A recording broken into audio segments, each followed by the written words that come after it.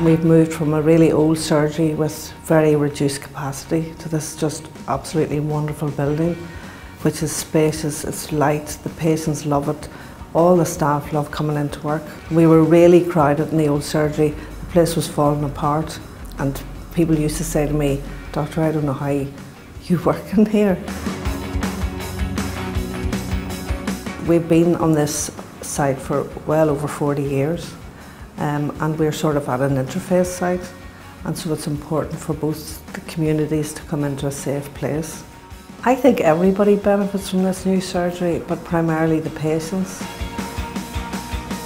It's far better from the old surgery. The old surgery was from the Stone Ages. It was just very dark and gloomy, and I don't think really many people liked it, but the new surgery's 21st century. It's up to date, it's all computerised, and makes everything a lot easier for everyone.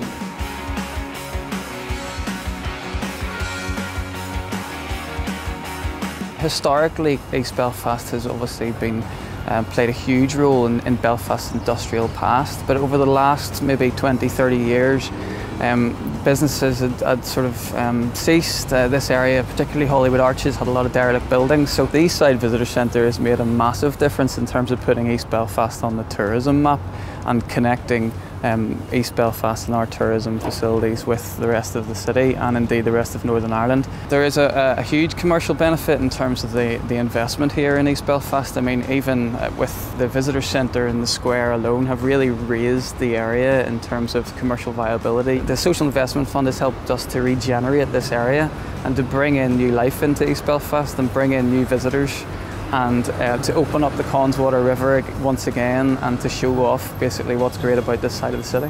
What that does is for people who live here, they become ambassadors of their local area. In terms of social change, they're inspired by where they've lived all their lives and grown up, and it actually means that instills that sense of civic pride and ownership for people who live here, so that they can then sell East Belfast to visitors that come in here.